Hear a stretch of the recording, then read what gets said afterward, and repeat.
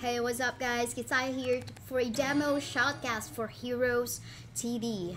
And here we can see Kelvin Chung's game battling against random people from the game. We're gonna be fast forwarding just a little bit in here where we can see this match between Kelvin Chung as well as our friend from the enemy side. Since I can't read Chinese, so we'll just call him enemy. So let's just have a quick recap of the lineup that they have in here. So for Kelvin Chung, we can see Balthazar, Dart, Hunkin, Wukong, as well as Lana. But for the enemy team, we can see Ragnar, X, Hunkin, Carla, and Lana. So we can see a snake as Snake as their first boss to encounter later on. But taking a look at their lineup, both of them has actually good tank in the form of Ragnar as well as Dart. They have good support in the backline too, which is Lana. So it's pretty much balanced in terms of how they've actually built their deck.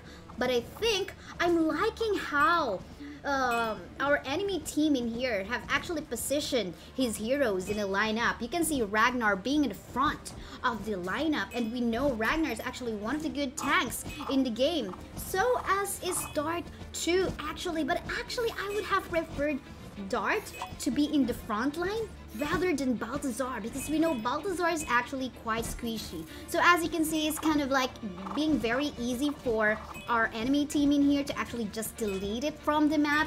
And at the same time, look at what Hunkin is actually doing. Hunkin, he has percentage based damage, you know, just dealing a lot of that, and he's doing a great job in terms of clearing off the minion waves.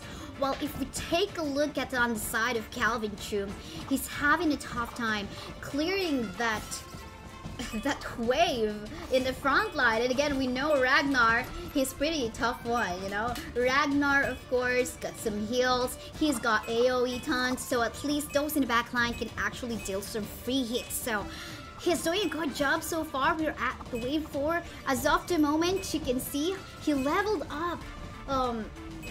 He leveled up in here, Hunkin as well, and prioritizing the damage too on the side of our enemy team. But yeah, he's doing a lot of good wave clearing here, and I think that is contributing a lot. But let's take a look at the side of Kelvin Chung.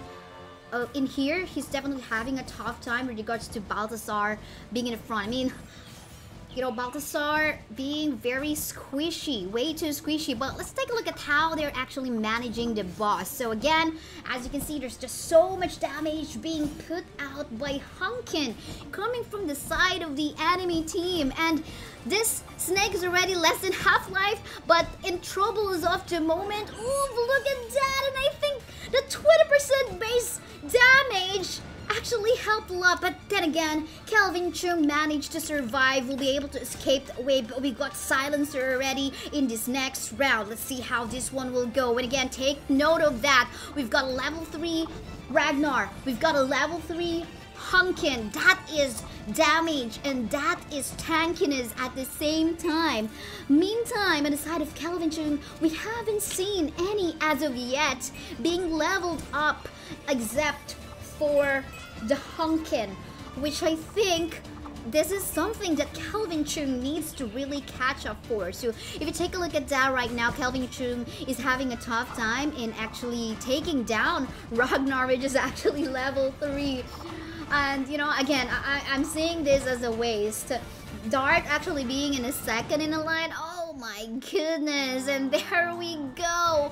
Let's just go back a little bit. Apparently Kelvin Chung didn't manage to end and clear off the waves because of the very tanky Ragnar. So there you go. Don't you worry if you're a fan of Kelvin Chung. This is the best of 3 match, so definitely he will still have the chance to make it up later on. Maybe he will be able to like place the tank in the front line later on. We'll have to see. But for the meantime, this is your Shoutcaster Kaisaya. I hope you enjoyed the battle. We'll be right back after a short break.